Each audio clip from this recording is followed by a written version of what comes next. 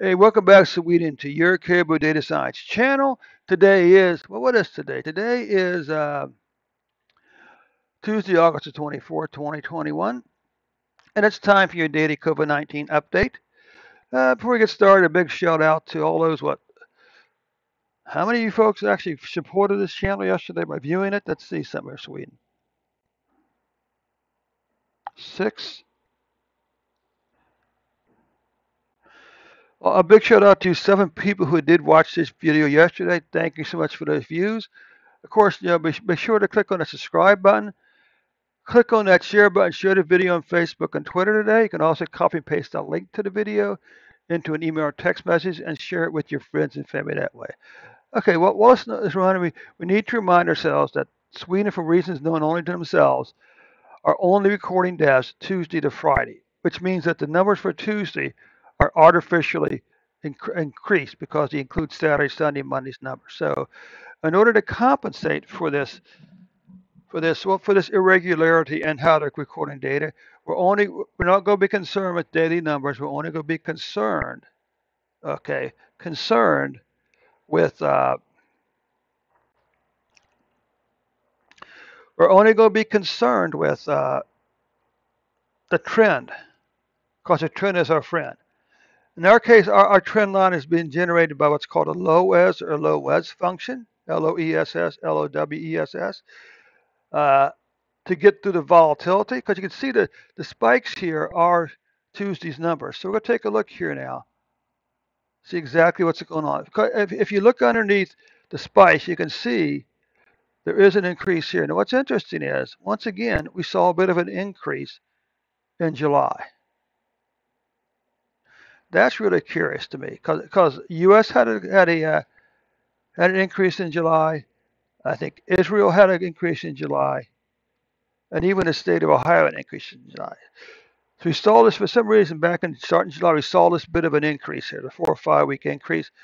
Maybe this is the beginning of a new downward trend. You can look here, okay, you can see the pattern slowly going up, okay, for cases. This is a 28-day moving average, which means that for the 28-day period ending August the 9th, we are averaging, Sweden, you were averaging 706 cases per day. Now notice this. Notice the blue line, the continuing decline, the blue line from all the way back over here, all the way down to here. Notice the linear regression line indicates a declining pattern. So what you can see here is, look how low you, look how, again, the blank spaces simply mean those are most likely the days when deaths weren't recorded. Okay, Saturday, Sunday, Monday numbers. But you can still look at the trend. Look at this long trend down to almost 0, okay? 28-day moving average for deaths. Well, for the 7-day period or the 28-day period ending August the 9th, you were averaging 1.6 deaths per day. Look at this nice low numbers for, because if that's 10, so this is maybe 5,000 deaths for last week or this week, okay? Or cases, I mean. Look how good your deaths are still looking. Okay, don't be misled by any media hype talking about cases or hospital beds either. Okay, but I do need to mention one thing about the vaccine. At least the vaccinations being used in America. The vaccines in America will not keep you from getting COVID-19, and they may not even keep you from dying from COVID-19. It may simply reduce the symptoms. Okay.